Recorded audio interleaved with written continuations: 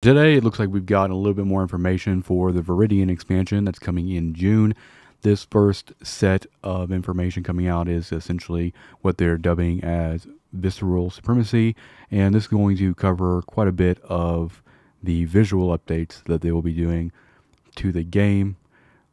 The first one being the frigate VFXs. So in total, they're going to be doing about 68 frigates as far as their visual effects, and include additional lights and effects that change depending on the state of the ship. They aim to bring the ship more to life for the Empire frigates in space, enhancing the experience while flying the more small and powerful ships. The decision to actually do the frigates is more or less so that it's kind of like the first kind of ship that newer players kind of experience and or veteran players use for different types of gameplay. And this is kind of a follow-up to the Rifter update and stuff that they did earlier in January.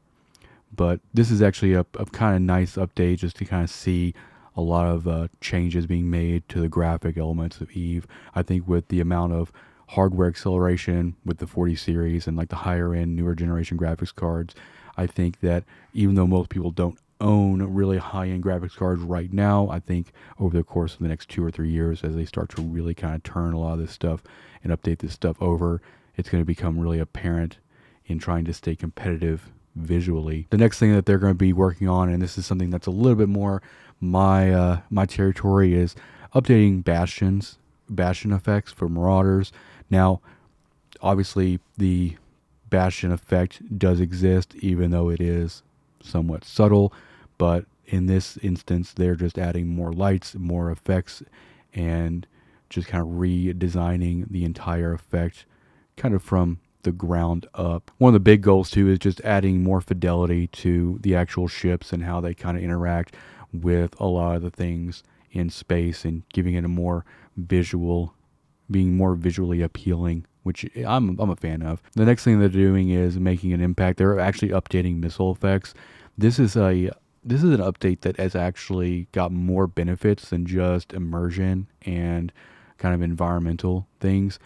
The fact that you essentially get to the point where you can tell what type of missile is hitting you based on its explosion will definitely be good key information in fights and things like that to help adjust your tactics and things like that. So, and just having this kind of visual update too makes battles a little bit more visually appealing, as opposed to just being kind of like every explosion kind of being the same kind of thing.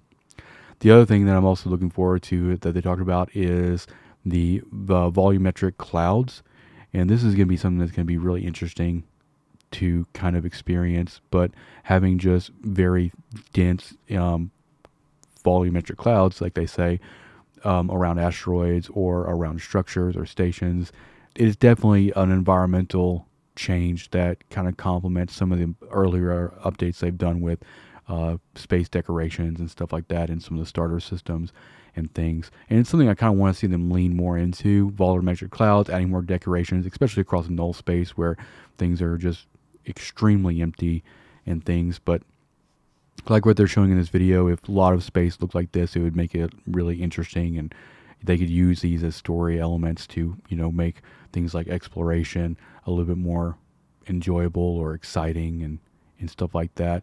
So this is kind of the basis of what they have to show us now. We'll get more information probably in the coming weeks as we get closer to the Viridian release.